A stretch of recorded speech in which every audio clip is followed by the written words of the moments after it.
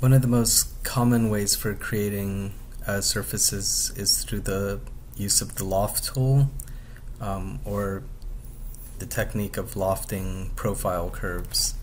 So we can loft two or more curves. So for example, if I go in my top view and I create a polyline, say that I make one polyline that has certain angles like this, and then I'm going to draw another polyline that's kind of offset from this one, but maybe it's not as drastic of angles, it doesn't have the angles as drastic as the previous one. And I'm going to move over to my perspective view or expand this, and I'm just going to move this one up vertically so that they're offset from each other.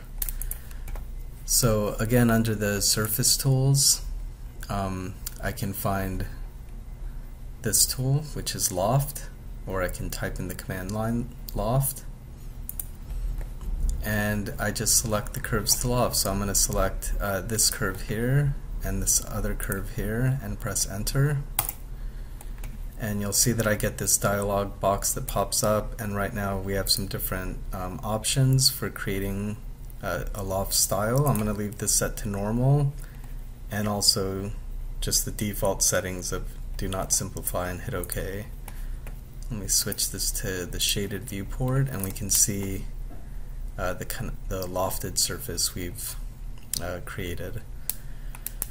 So one thing to kind of note about the loft command, if I delete this surface and I loft these again, if I choose the end or towards one end of the curve on one curve, and on the other one I choose the opposite end of the curve and press enter, you'll see that I'm going to hit OK again. You'll see that I get this kind of twisted surface. So basically, when you're creating lofts, you want to choose the same side of the curves that you're using. When I choose the opposite ends, it ends up kind of creating this twisted result, which probably you don't want. So another example is, if I'm just going to delete these and I'm going to draw some other curves. So going back to my curve tools, I'm going to draw a hex shape. This time I'll change the number of sides to 6.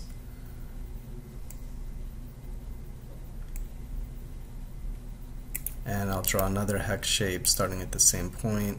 Maybe make this a little smaller. And I'll do the same thing. I'll move this up and go back to my surface tools, or just type in the command line Loft,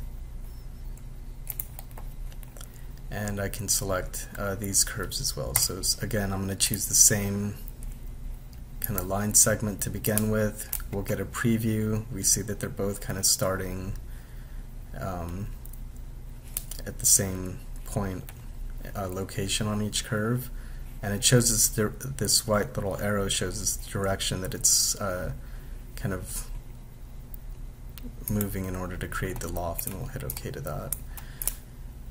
So it's a very useful tool for generating many different types of shapes.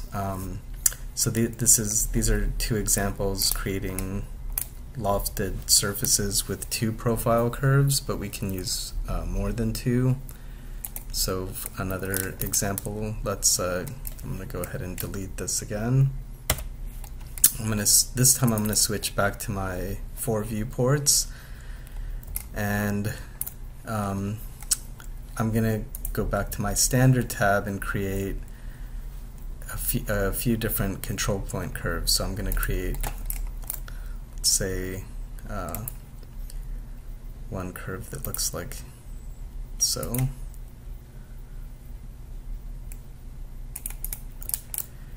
And I'm going to create another one that is maybe a similar starting point, but maybe a little more